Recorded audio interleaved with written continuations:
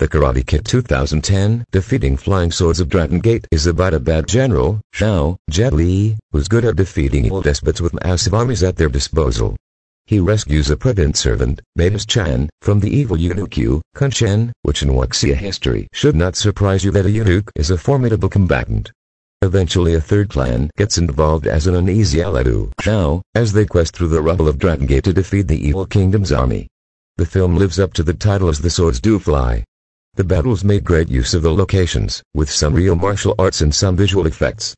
Elaborate scenarios incorporate both sail, giant logs, ladders and tables. It is mostly swordplay.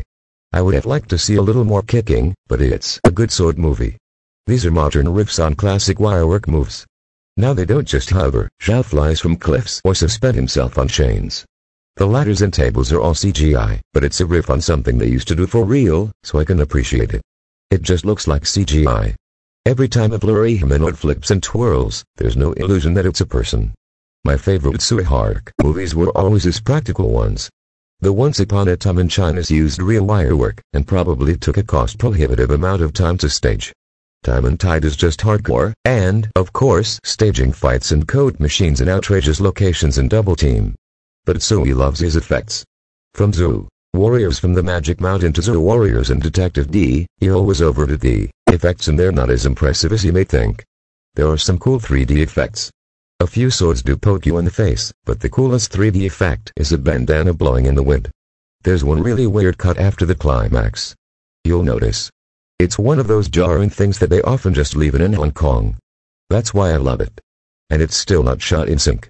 All the Chinese dialogue is dubbed over in post. In IMAX 3D, the subtitles were really too much. You have to adjust your eyes to read the text, then readjust to see the picture, and there's too much going on to make all those adjustments. I've seen subtitled 3D before, including Sections in 3D last year. It only bothered me with the levels between the words and the picture in Dragon Gate, although it's cool when characters reach past the subtitles occasionally. It did become a little difficult for me to keep up with the story. There are so many factions it can be hard to keep the characters straight.